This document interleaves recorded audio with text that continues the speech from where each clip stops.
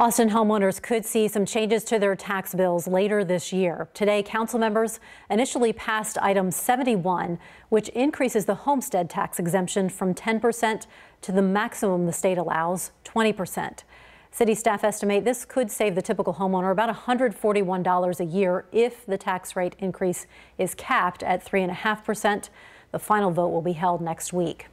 We're still waiting to hear what City Council decides on item 72. That item would increase the home value used to calculate homestead exemptions for people 65 and older from $88,000 to $113,000. And City Council also considering item 6, which allows the city's chief financial officer to look at the potential impacts of increasing the property tax rate by 8% in the next fiscal year.